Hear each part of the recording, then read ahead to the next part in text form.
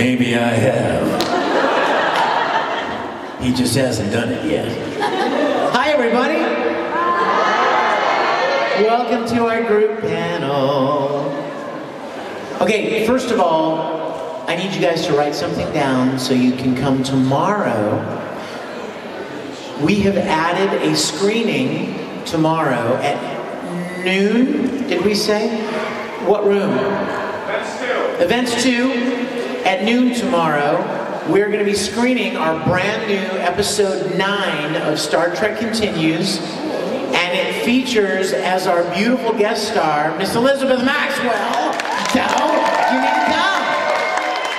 And I'd just like to add that any Snowbird fans would be, I recommend go.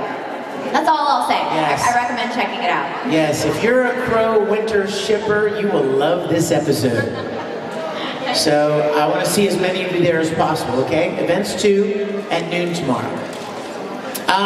We're going to talk about anything you want to talk about. Obviously, RWBY is the obvious thing that we've done together recently. But since it's kind of a group, a combined panel, if you have anything you want to talk about related to anything else that Elizabeth has done or I have done, we're just going to play kind of all skate, you know, just open whatever anybody wants to chat about. Yeah, can we start? I love your story of how you got involved with Rooster Teeth. Do you want to maybe like start the panel off with talking about how we... Yeah, you know, I told my panel yesterday, and for those of you that weren't there, I was doing a convention in Australia, and a young lady came up to me, who I later found out was named Lindsay. And if you're RWBY fans, you know who that is. And it was her husband, wasn't it? They were It might have been, no, it was husband. Was it? Wasn't fiancé. I was gonna say it might have been fiancé, but I think they were married at that point. But they were at the convention, and I didn't know who they were or what they did. And they came up to me actually in the lounge at the hotel. And they said, hey Vic, you know, we're fans of your work, and we do a thing, we'd love to show you some pictures. And they went, and they pulled out this iPad, and they started showing me still images from RWBY. Now, a lot of fans show pictures and stills that they've drawn, all of varying degrees of quality, if you know what I mean. But these were really like, I was kind of like, wow, those are really good. And then they said, would you like to see some video? I was like, ooh, sure. And they showed me this clip of RWBY fighting. And I was like, wow, this is legit. Like, this really looks great. So we all left Australia a week later. And then a couple of weeks after we got back to the States, I got an email from somebody who said, hey, we met you in Australia, and we showed you the project we were working on. Would you like to be in it? And I was like, sure. And come to find out that it was RWBY, Rooster Teeth, Lindsay and her husband, and they sent me some still images of good old drunk old Qrow. And I sent them 3 or 4 options of kind of voices on the character, and they picked one, and off we went. And what's really neat about it is that for the first several seasons, I would just record my lines at my home in Houston, in Los Angeles. So none of the other amazing actors were there. I wasn't there with the director or the writers, so there wasn't really any input.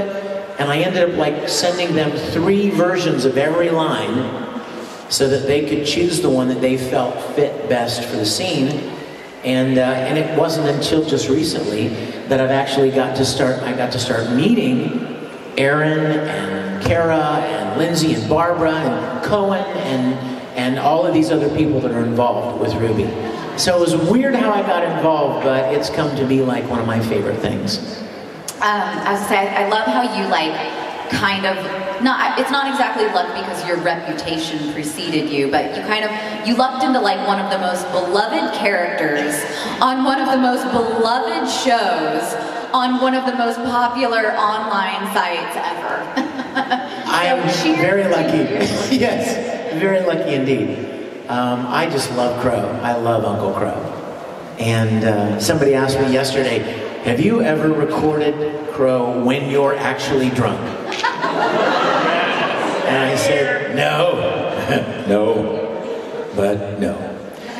So yeah, I just love him to death. And oh my goch, the chibi stuff, Oh, so cute. I got to go to RTX for the first time this year, and it was so neat. Isn't it fun? Yes, what an amazing convention. If you guys get the chance to go to RTX, check it out. You'll love it. How about you? How did you get involved with it?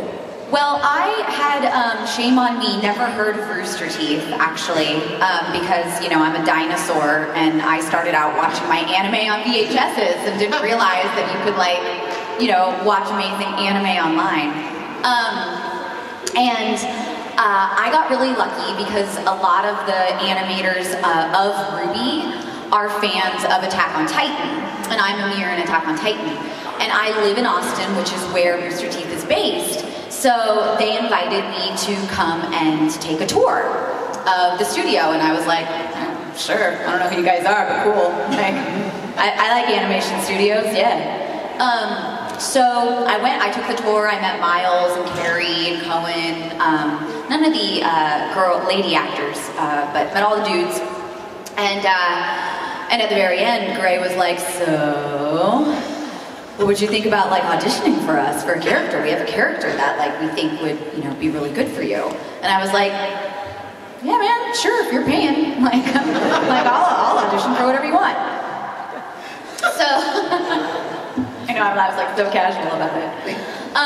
So I, you know, a couple days later I get an email with all the audition material, and the first thing that piqued my interest was that character design that they released of Winter, you know, where it shows her from like the front and the side, and I was just like, oh, yeah, this is actually really good, like, animation. Okay, all right, I can get down with this.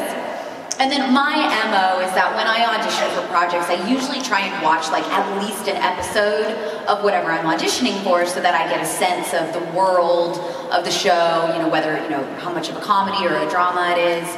So I was actually in New York at the time staying with one of my best friends, and I was like, hey man, like, do you mind just like taking a little bit of time and like, you know, checking out, you know, like an episode or two of this with me? And he was like, yeah, totally. So we sat down. The first thing that popped up was the Red trailer, obviously. We get about 30 seconds in, and both of us are just like, we gotta clear our schedules. We got a binge to attend. My best friend and I ended up like binge watching the first 2 seasons, like right then and there. And it was both a blessing and a curse because it introduced me to RWBY, which I am forever grateful for.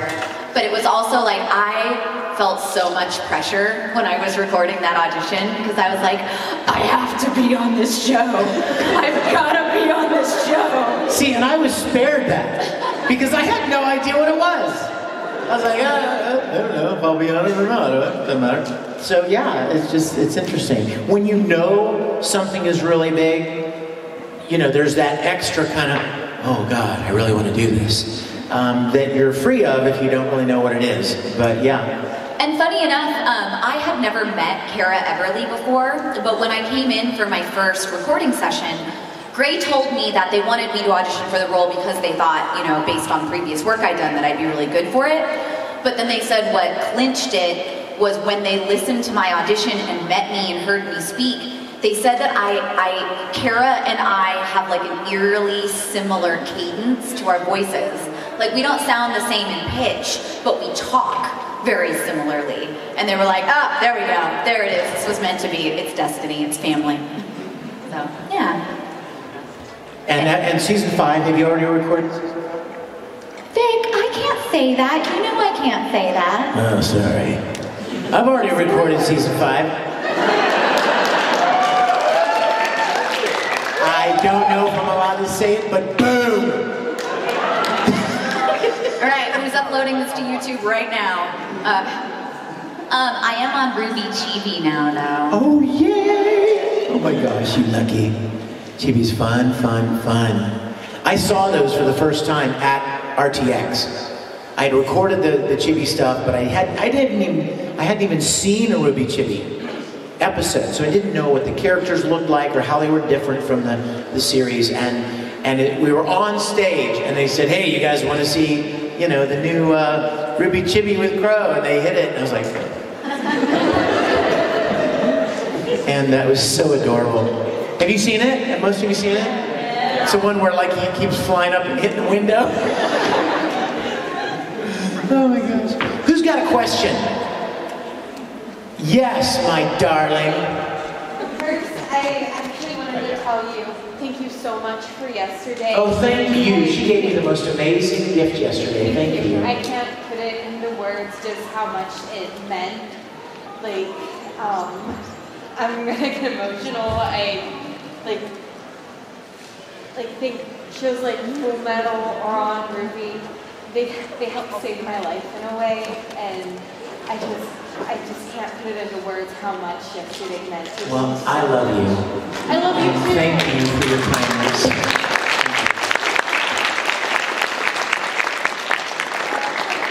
She gave me the sweetest shirt that she made yesterday. It had all kinds of cool little emblems and stuff on it. And it said something on the back, and I'm not going to tell you because it's very sweet and special. I don't want it to sound arrogant, but I'm very grateful. Thank you. What is your question, my darling? I wanted to ask if you would ever do a cover of Qrow song, because I'd love to hear it. Oh my gosh, you know what? I would if I wasn't so much worse of a singer than the guy that does it. Oh my gosh, Jeff? Jeff is amazing. I don't mean to imply that Jeff is not amazing, because he is, but have you guys heard this guy sing? Yeah. He has I'm like, how does one person get that many talents? It's not fair.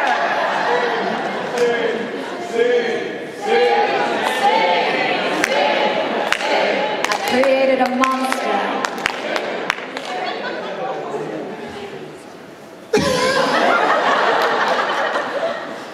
Let it go, let it go. No, I would love to do that song. I heard it. Somebody sent me even before yesterday. I remember after yesterday's panel was over, somebody sent me a link. They said, have you heard Qrow's theme? And I'm like, what? Qrow's got a theme? And they sent me a link, and I listened to it. I'm like, dang. And I think I even wrote Cohen or somebody at the studio and said, who is this? Who does this music? Because it's really great music. All of the stuff, everything I've heard, and it's all the same guy and his daughter. Oh my gosh. And I love it. It's called, what is it called? Bad Luck Charm. Yeah, and he sings really high, and I did too once. Back in the 90s, I think. But I would love to do it. Maybe I'll drop it a few semitones and try and sing it sometime. I love it though. That was honestly one of the first things that hooked me on RWBY too. Was the animation, the fight animation that Monty did was beyond anything I was used to seeing. But the music was like, oh, where do I get that soundtrack? Fantastic. Thank you, sweetie. Thank you for asking.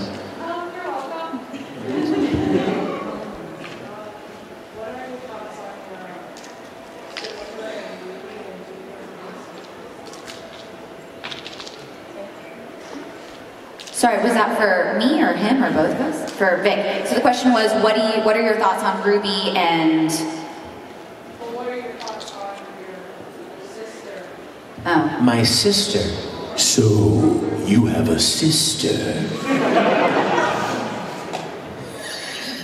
Sorry, little Star Wars thing there. Did anybody get that? Your feelings for her.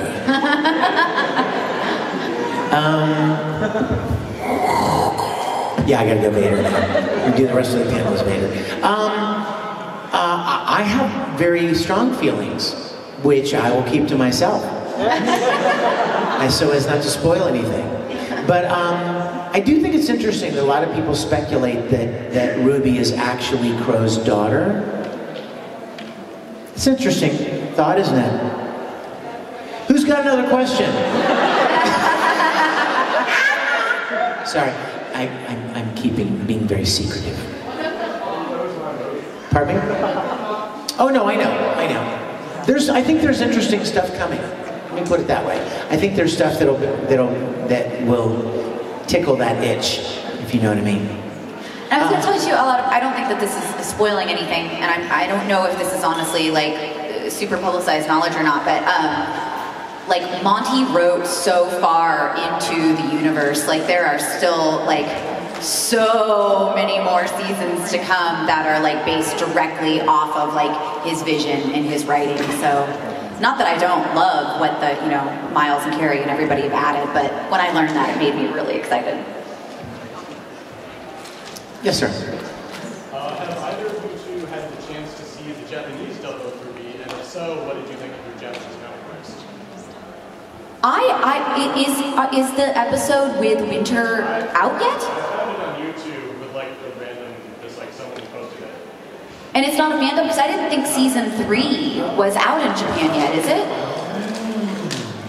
I would love to see. Have you heard it? Yeah. What do you think? They really nail you, but like the very They nail me?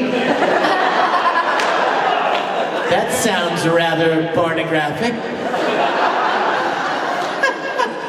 You know what I heard? I heard that the Japanese guy that does Qrow records it drunk all the time. No, just kidding. No, I'm dying to hear it now. Yeah, I honestly did not know that that season 3 had been released yet. And I was wondering, so I can't exactly answer your question, but I was wondering, like, as an English anime dub actress, I often end up dubbing the same seiyus. Yeah. You know, because, you know, we have similar voices, and I'm like, I wonder if one of those actresses is going to dub me. Well, that would be very cool. I hope so. Oh my gosh. You know what I just realized? I don't know if you guys have thought about this, and maybe it's nowhere near as cool to you as I'll bet it is to us.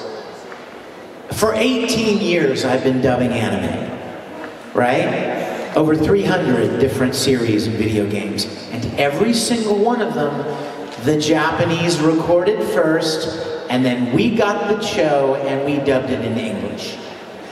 RWBY is the first time that the Americans dubbed it first, and then the Japanese follow up with a dub. That's really a thing, you know what I mean? That's significant. I mean, how many times have we done a show where somebody's like, okay, we want you to sound like this guy. Yeah. Or we want you to capture the essence that this Japanese guy did. And so you're doing your best to do that in a different language and make it your own and make it culturally compliant or to fit in with the way we would do things or say things in this culture, in this language. And suddenly to realize that those guys on the other side of the ocean are having to do that right now, right? They're getting these American dubs of RWBY, and people are saying, hey, we want you to sound like Winter, you know, or we want you to try to nail this English Qrow guy. Have a drink. It helps, I hear. That was it's pretty surreal. That is really a significant juxtaposition, if you think about it. And thank you guys, because you're the reason why Yes. that happened in that order. Absolutely. We applaud you, because that is the kind of thing that I have for years heard about companies wanting to do, but never did. So Rooster Teeth is really to be complimented for actually executing and achieving something like that, because it's pretty significant. An anime that is not made in Japan and is so good that the Japanese want to dub it into Japanese. That's really amazing. Question, your turn. Just a pro tip, if you ever come to a panel line, if you are dressed as a cosplay character of me or someone in my family, I will automatically call you first. So.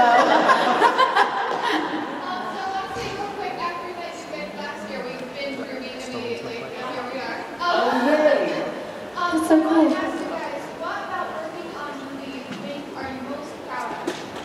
What about working on RWBY are we most proud of?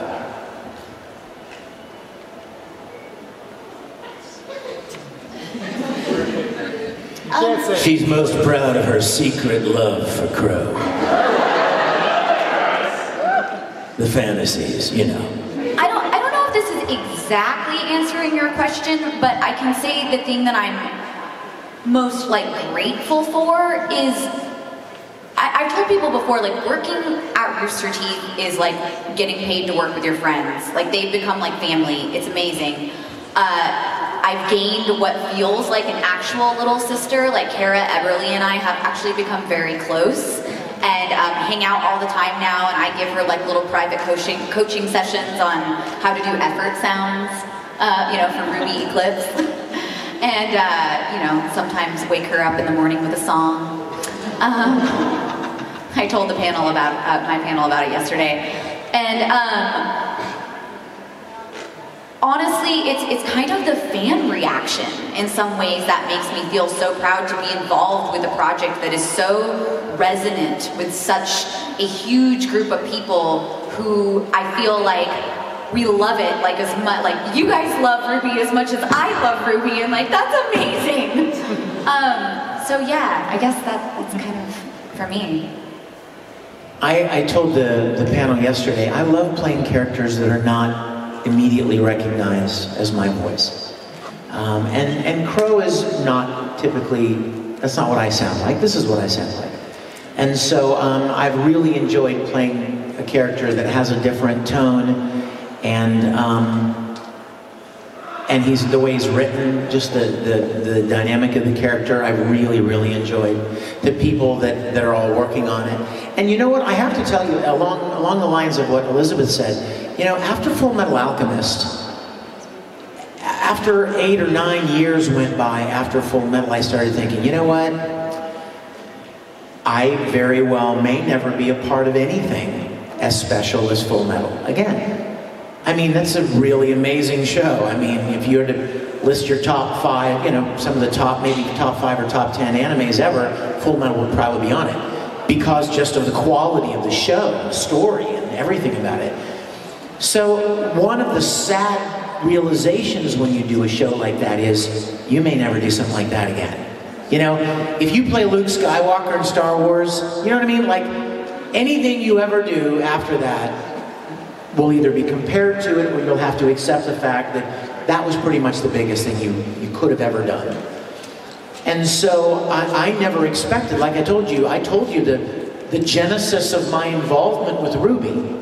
It was so random, and I knew nothing about the show, and I think this was probably before it even gained the fan base and had the, you know, the success that it did. So I am particularly gratified and honored that you guys have enjoyed it as much as you have.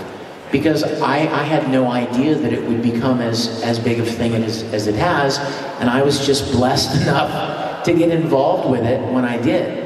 So I'm really, that's one of the things about it, and one of the other things about it that's really special to me. My second proudest moment is getting through the line, "Silence, you boob," without ruining it by laughing. That was a difficult one to get through.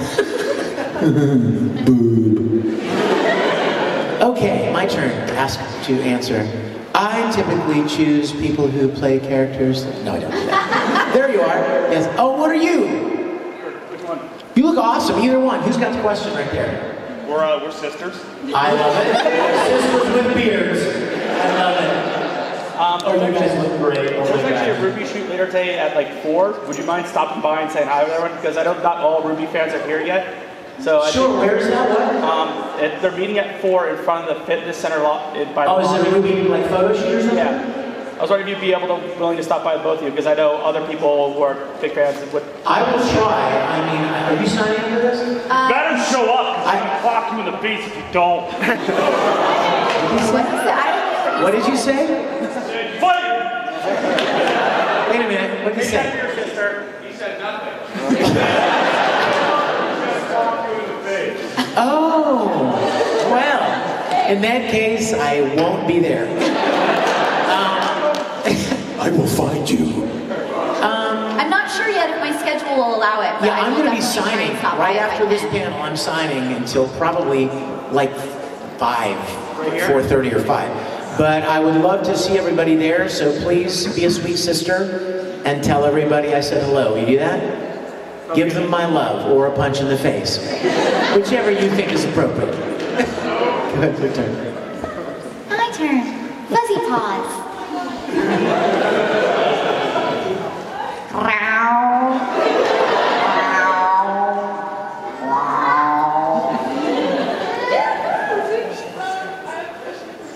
Nice bear. I take it back. I choose somebody else. Just kidding. I love you, princess. You're my favorite commoner.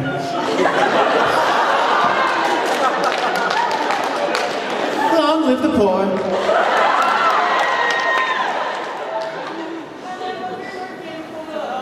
Oh, thank you. Thank you. Ed loves you too, just don't tell Winry. I am so texting Caitlin right now. Uh-oh, dadgummit.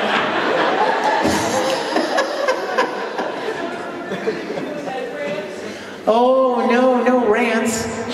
Rants are yelling. And I try not to yell at conventions because then I show up for a recording session on Monday morning and I walk into the studio and go, hey everybody. And the engineer and the director goes, what the hell? Yeah, so I try to be very careful because there's so much talking to do on the weekends. And if people ask me to do two things, I try to avoid them. Number one are short rants because they're typically yelp. And guess what the other one is? Broly Kakarot yells, yeah. But I love you, sweetheart. Thank you. Your turn. No, it's my turn. Your turn. Okay, let me try to pick somebody who has a question for you. Equivalent exchange. Who's got a question for Elizabeth? Or both of us. Yes, sir. Hi, Corey. There you go. Boom. Little moment there. What do you guys do to recharge your creative batteries? Because you're actors, you have to work a lot. You have to be very creative. How do you recharge that to keep yourself and keep your skills up? Yeah, he asked how we recharge our creative batteries. Well, I will say that just in the interest of full disclosure, that is actually something that, like, in my personal life, I sometimes struggle with. I'm such a workaholic that it's really easy for me to be like, if it's not work, it's not worth my time. And I do get into trouble sometimes because I'll realize that I feel just like completely drained, you know, no matter how much sleep I get, yada yada. But I genuinely, like, playing video games is like genuinely like a creative, like, recharge for me. I grew up playing them. My first video game I ever played was Alec Kid Miracle World on, like, the original Sega.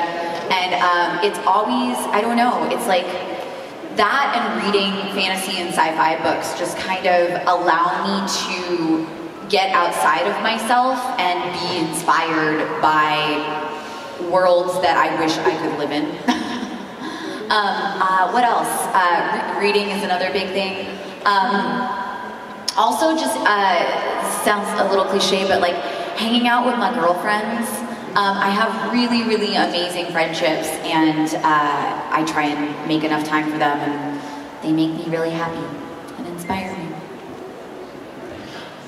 You sleep? I got the odd 3 hours here and there. You know. This is a really interesting question, and I'll tell you why. I've spent many years writing music for a number of different things. One of the things that I have written a lot of music for were ad agencies. This is a job. This is work. This isn't like, I don't feel like writing a song today. No, you have to have a jingle written that's 60 seconds long, with a sing in it 14 seconds, and a sing out it, and it needs to be done by Tuesday. You know what I mean? Like, there is no time to go, well, I'm just not really feeling the vibes, and the muse is not with me today. My creativity does not go by a deadline. Exactly. And if you're casting a show, guess what? You gotta show up at 10 a.m. and you gotta be there. So one of the interesting things about actually being hired for creative things is you have to be there, whether you're feeling it sometimes or not. And I think that's what often takes it, you know, from a kind of a semi-professional or an amateur level to a professional level. Now there are people that are counting on you, and not only are they counting on you, but they're paying money. They're paying money to rent the studio, and to have the engineer there, and you there, and it's got to happen. It's got to happen now, from now to here, because somebody's coming in right after you. So suddenly it's much more regimented, and you have to come through. Like, neither one of us would work for very long if we went into the studio again, or called the studio, God forbid, at 9:45 and said, you know what, guys, just not really feeling the creative vibes today. Can we reschedule the session? Man, They'd be like, yeah, we'll reschedule it for never, and we'll recast your role. I would pay to like record you like try and pull that on Oh some my of your gosh. animation and see, like, to Tyler and see what he says. What was the last role you ever played, Vic? That was it. The one when I called and said that I really wasn't feeling it. So,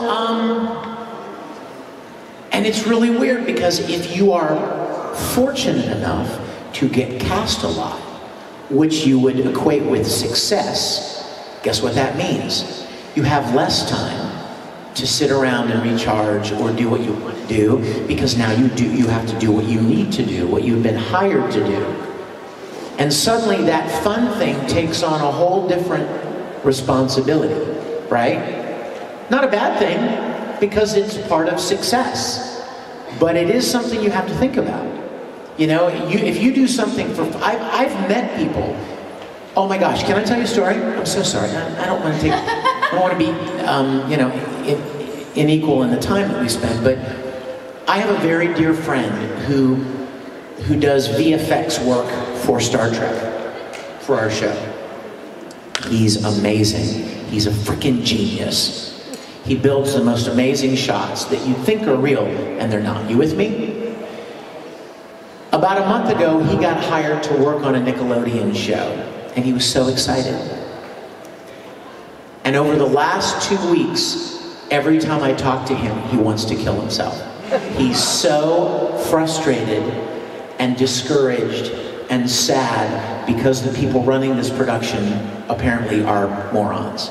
Right? You with me? They don't know what they want, they keep changing things, they're making him work extra hours, and he's hating the experience so much so that he said yesterday on the phone, I'm almost thinking of giving up VFX. He said they have stolen the joy out of it. I no longer enjoy what I love, what I feel like I have this gift at, because this is now the reality of it, and I just don't even want to do it anymore. Do you see where I'm going with this story?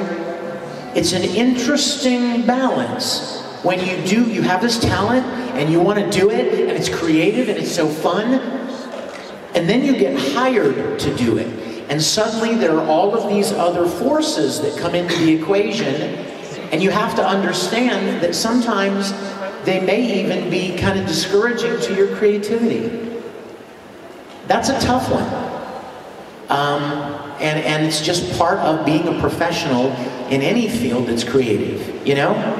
If you're a dancer and you get hired to play, to be in the Nutcracker, and you're soaring high, right? You're thinking, this is my dream come true. And then the guy that's directing it is a jerk, and he doesn't let you be you, and he doesn't let you, you know what I mean? And he's constraining your performance and whatever.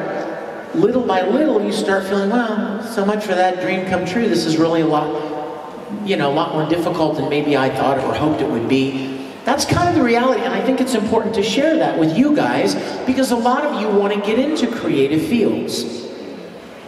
So I think it's good for you to go into it with your eyes open, realizing that the reality of being hired to write, or paid to act, or sing, or dance, or draw, there are other elements when it's a professional setting that are different than you just sitting in your room being creative when you want to be creative, you know?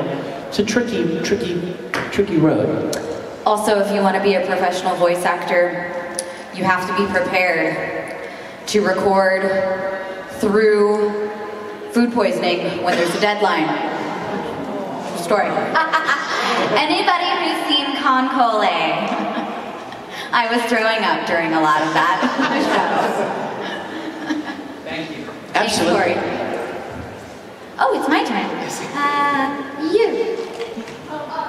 Oh, sorry, the lady with the red lips. Sorry. Oh, yours are redder to me from where I'm. Anyways. You both have done work for Funimation, which is based in Texas, which we understand is going through a very difficult time right now. I heard you were doing fundraisers. Do you know more about it and how fans and vendors can help? Absolutely. I actually recorded a video encouraging fans, me and some of the other voice actors that live in Texas, Monica, Real, John Swayze, actually recorded videos encouraging people to give.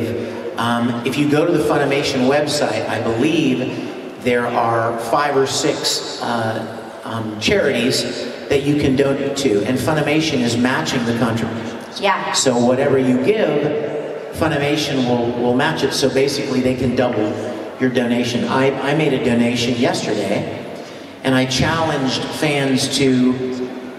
25 fans to give an amount that would equal what I had given to just kind of encourage people to do more. I own a home in Houston, and thank God it was not touched.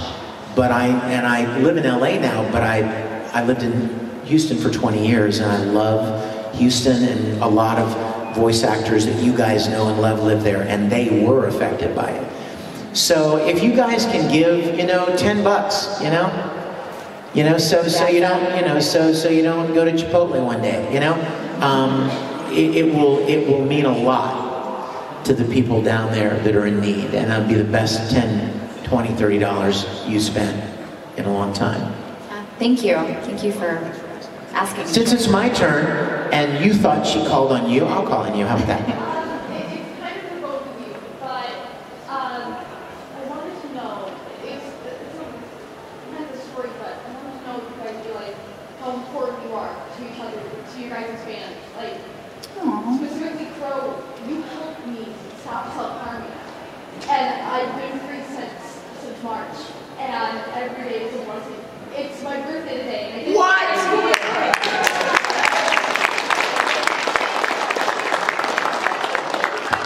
Today's your birthday? You should sing her happy birthday. We all have to sing her happy birthday. What's your name? What's your name? What's your name? Dolores. Dolores. Hold on a minute, Lord. Oh yeah. Oh yeah. We're going to sing for Dolores. All of you are going to sing, right? We're going to sing happy birthday to Dolores, and I'll do my best Qrow singing happy birthday. Don't forget her name when you get to the important part, Don't go, happy birthday, dear. Dolores. Got it? All right, Dolores. It's that day. I'm gonna have a big drink in your honor, right after I sing this song. Ready, guys? Happy birthday to you. Happy birthday to you. Birthday, dear Dolores, Dolores, Dolores. Dolores. Happy birthday to you.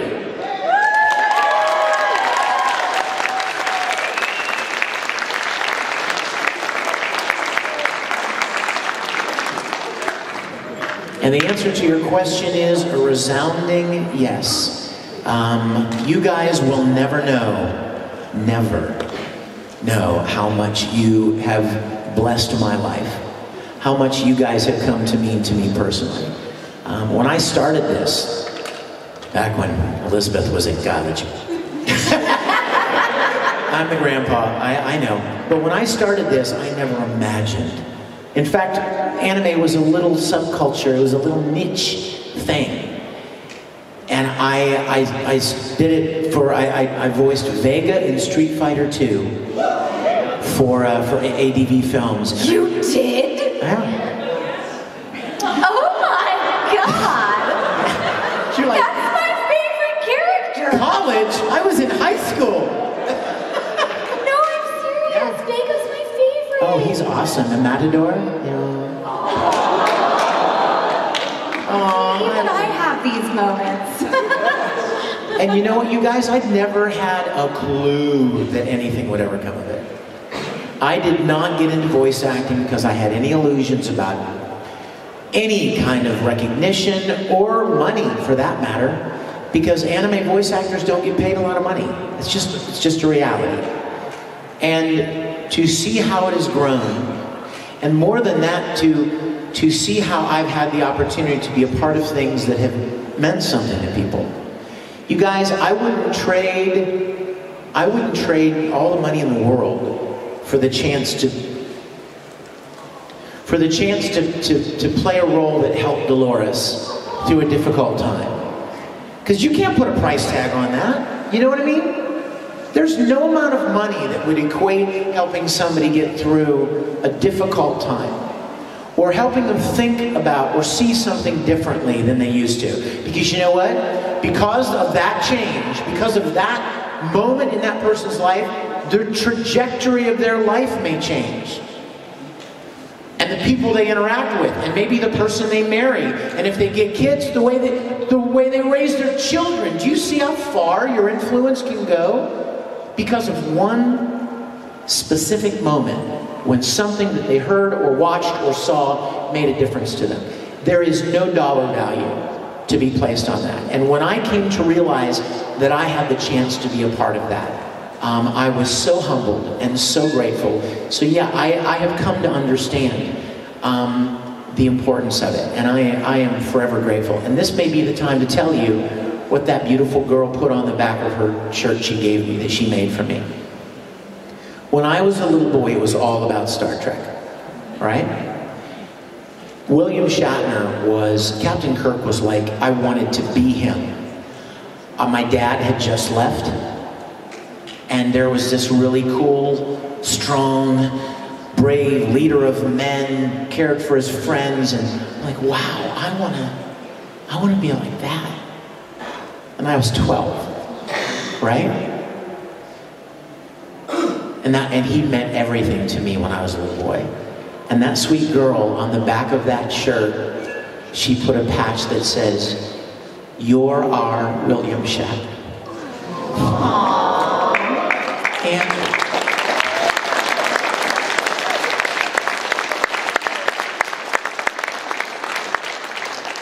if you would have told me even 15 years ago that I would ever have the privilege to be a part of something that would mean anything to anybody, I would have not believed you. But God has been very good to me, and you guys have been such a blessing and a gift in my life.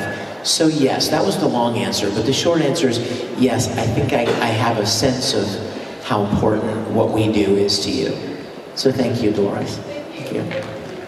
I can't follow that up, so. I'm just gonna, what he said.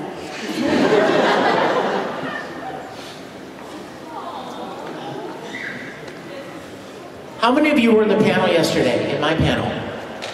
I promised to show you a video, didn't I? Yeah. But I don't want to mess up the panel with Elizabeth, so I plan on showing you this video. But the good news is the video's online. But Elizabeth hasn't seen it either. I don't mind watching it. You want to take 4 minutes and watch it? You guys want to... I mean, who doesn't want to see a shirtless Vic and a shirtless Todd? Come down here so we can see the screen. Okay, so for those of you who don't know what this is, Todd and I played characters in a show called Free. Oh, they know this show. And we play characters who are like, we're friends, but we're competitors, always.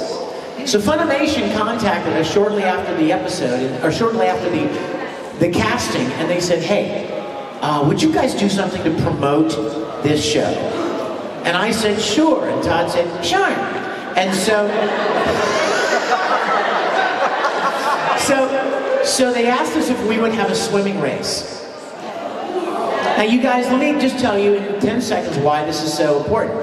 Because I played sports in my whole life, and I'm very much of an athlete and I'm a competitor. So I immediately was like, yes, let's do it. I'm gonna take him apart. And then I realized that Todd is 20 years younger than I am. And he exercises every day, and he's in great shape, and I thought, oh crap. I could lose this on, like, just pure stamina, like, just because he's so much younger than I am. And neither of us had swam in a long time. I swam when I was younger, but not in a long time. But I thought, well, I'm committed, so we have to do it. So we got together one weekend, one weekday in Dallas with videographers from Funimation, and we shot what you're about to see. Roll it!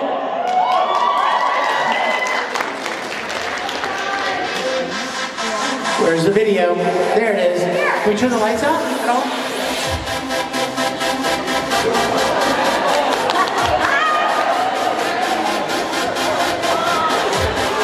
Yes! The drama! You know, I gotta say, they're both in excellent condition in real life. I'm gonna go with Todd, though. I gotta go with Todd. People asked who they thought would win. Grace. No, I can't answer that. I'm gonna say Todd. I think he's younger than Vic, so that probably helps.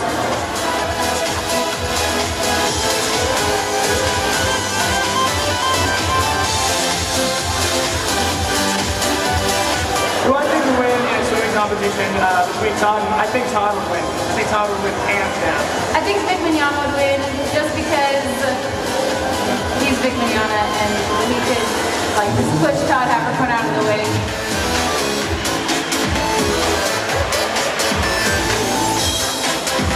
Oh, that's hard. I want to say Todd. You're catching me that construction traffic on 820. I love doing it. Damn it. Nice spray tan.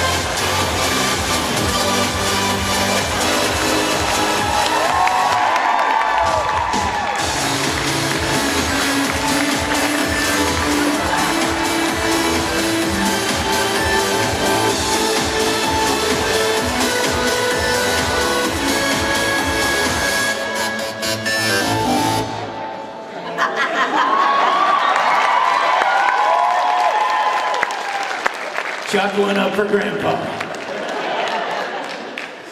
We started late. The panel before ran a little bit late, so we just want to take a couple of extra minutes. Ooh, we get to do that? Yeah, why not? I mean, you are Vic Mignogna. No, that doesn't count. That'll get you shot or punched in the face in some cases. Who's got another question? Is it your turn? Oh, go ahead, you pick one. I just made them watch that stupid video. You pick one. Wait, hold on. G? Yeah. Am I actually pronouncing that right? Yeah. Yay! Dang, she shoots, she scores. Really good short-term memory. Question for both of you guys, actually. You know, as like a voice actor, you have to like range your voices in a different way for different characters. For this role specifically for your character, how'd you decide that this tone of your voice would be perfect for your character? I didn't decide that. Apparently Rooster Teeth did. You know, like how you think that like that voice would be like, oh, I like this voice, or I like that voice range. Yeah, so, I mean, they were already familiar with my work as Amir in Attack on Titan and Motoko and Ghost in the Shell Arise, so they knew that I could like kind of sit in that lower voice comfortably. And I know that they were specifically, as you know, Winter is an older sister to Weiss, they were looking for something that definitely had like a more mature womanly sound, and she's, you know, in the military, so they wanted that level of authority and, dare I say, maybe arrogance. But also, for me specifically, because of Winter's family background, it was really important that you also get a sense of her pedigree, and like the fact that she was raised, you know, like in, I mean, it wasn't nobility, but, you know, kind of almost like a similar environment. So in some ways I was like, she's like the ballet opera version of like Monaco. And yeah, so like that's kind of where I pulled from some characters and some voices that I was already comfortable with, and then injected like a little bit more gentility and kind of high bearing into it. And then, you know, also added in a little bit of more of that like icy, like sing. As I said, I sent 3 or 4 different options to Rooster Teeth to see what they wanted him to sound like. And they chose the one that you hear now. I will tell you this though, I wanted to just say, which I think you guys might find interesting. A lot of people will talk about, you know, like changing your voice for different characters. When really the main challenge and the main objective for us is to play the character honestly and authentically. It's not always to change your voice. We both have played a lot of characters. You could probably take one line from 5 different characters and string it together and play and go, oh, that's the same person. Like they sound exactly the same. But if you watch those 5 shows, the characters and their personalities are very different. So the goal for us as voice actors is not always to say, oh, well, I did this voice for this guy, so I better come up with something new. No, it's not always to change your voice. That's not the goal. The goal is to play the character in a way that, you know, feels authentic and communicates the humor or the drama or whatever that the character is supposed to communicate. Acting is the most important thing, as opposed to the change in the voice. Thank you. Let's take one more quick question. I know we've got to cut it down here. Is it a really good question? Okay. So first of all, hi. So I love Edward and Tamaki, and my friend here is a Host Club fan. So I was wondering if you could do like a quote from the organizer of Host Club. What is your name? What is it? Seth? Declan. Declan, cool. Declan, you're a hero to poor people. Now, let's drink some Commoner's coffee. Let's take one more quick question. Like, something that we can both answer. Who's got that one? Yes, with the pink hair. My question is, what is one trait that you both share with Qrow and Winter, and what's one trait that you absolutely don't share with them?